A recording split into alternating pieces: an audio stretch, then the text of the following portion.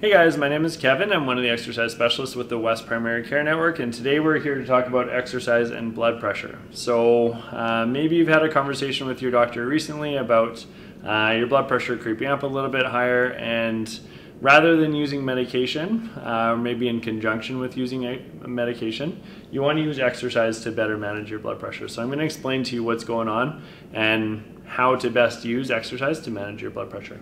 So an average, a pretty good average to shoot for would be 120 as the top number, over 80 as the bottom number.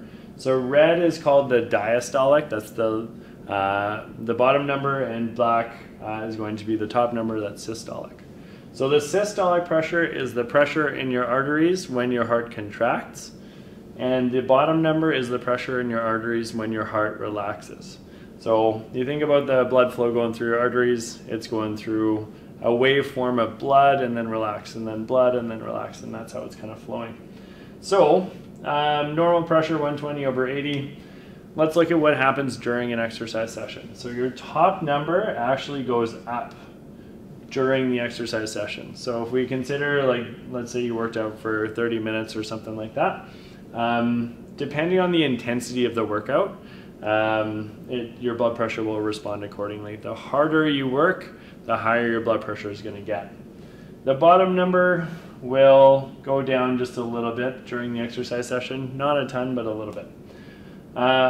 Following the exercise session for about the next 24 hours, what happens is right after you're done your workout, your blood pressure actually goes below where it started, and then it slowly creeps back up to normal over the course of the next 24 to 48 hours.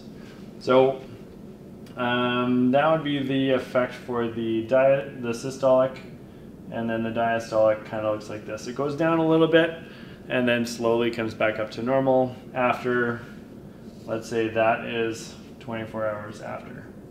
Now if you think about medication and how often you take blood pressure medication, it is typically once every 24 hours. So medication actually does a very, very similar thing.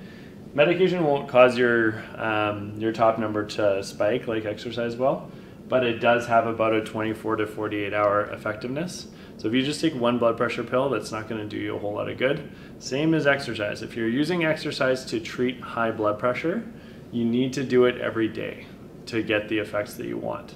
So a good example would be about a 20-minute walk. I would say that's your minimum probably. 20-minute walk at a moderate to brisk pace. It could be biking, could be swimming, weight training could be used for this as well, but it needs to be every day or every other day to get the effects that you're going to want, because over 24 hours your blood pressure will return to the pre-exercise level.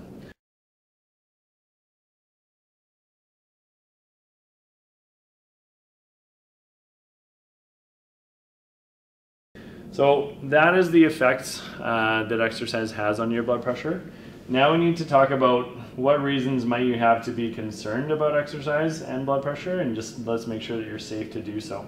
So the guidelines recommend that you start below 160 over 90. So let's just say if you're at 163, that's 163 over 93. The guidelines tell us that that is starting at too high of a level.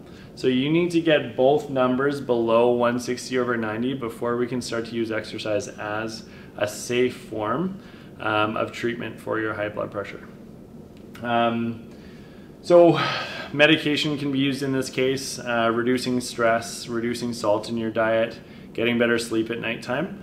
All those things, if we can use any one of those or a combination of all of them to lower your blood pressure to below 160 over 90, then we can start to use exercise as a medication.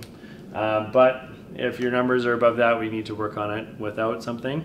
The reason is because if pressure in your arteries starting is at 163, if you go out and exercise and your blood pressure goes up and then down, and this number comes a little too high, that can be dangerous and just not healthy, not good for your arteries.